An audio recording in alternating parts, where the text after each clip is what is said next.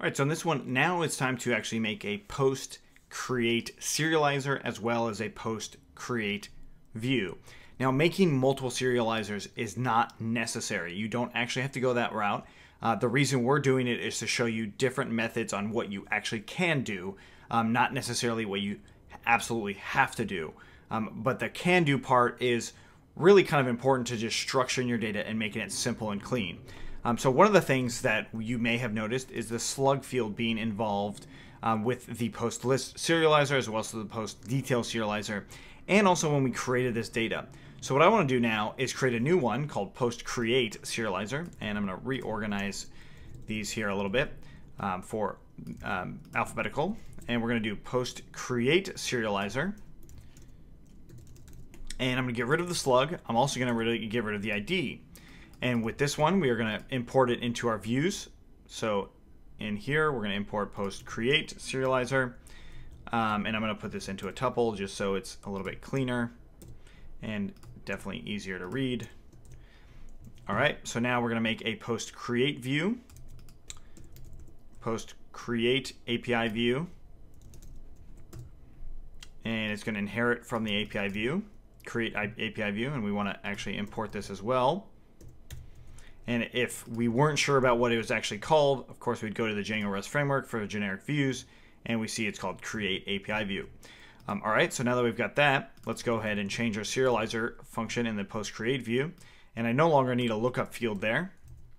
Now let's get this post create, and we're going to go into URLs, import the post create view, and finally put it into this URL of create, and .as view name equals to create.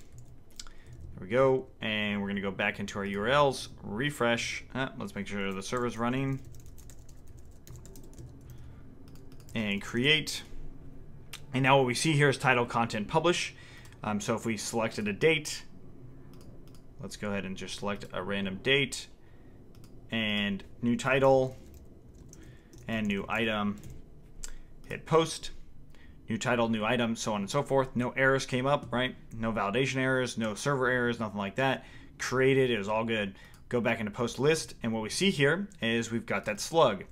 So this actually allowed us to create the slug based off of the post save function that we created a while ago, right? So create slug, excuse me, pre-save function, and we actually created the slug before it was saved. So the Django Rest Framework definitely still works with everything that's going on with Django, and that's a really good example of something like that, and a really good example of why we would use a different serializer for our create function. Now, this also should be true for create and update. So the serializer should be really the create update serializer, and we go back into our views, and we're going to change it to the create update serializer, and then post update, we also want to do that as well. So when we go to actually update a serializer, oh, it's not letting us import it. Let's make sure everything's saved.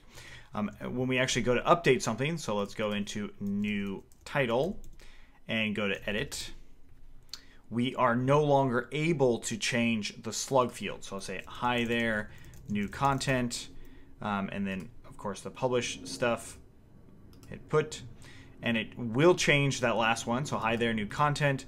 We go back to list API, hi there, new content, right? So it's still updating, but it's not allowing us to change the slug, which I think is rather important for when we're working with create or update. In this case, in some cases, you might want to have the ability to change the slug, but for us, we don't want that ability for so many reasons that we talked about definitely when we were creating the blog itself. But each blog for slugs, we want them to be unique, and we want them to be based off of the title. So even if it's the original title and you change the title or whatever, the slug is not going to change, which I think is really important. Okay, so that is it for the create and update view. Notice the create view was very, very simple. It didn't do everything that we would need it to do, right? So we've seen this in our view on update. It said we have a permission thing here, right? So that's a permission that we definitely still need to do. And the update view doesn't have anything to do about the request user as the post itself, but the create view, if we go back in there, we see that instance.user equals to request.user. So that means that once it's saved, that it is the requested user. So this means that we're going to have to deal with some permissions as well as some validation and additional things that we'll need to do in the future. So it's just something to think about when we're transitioning from our regular view into our actual API view. Thanks for watching, and we'll see you in the next one.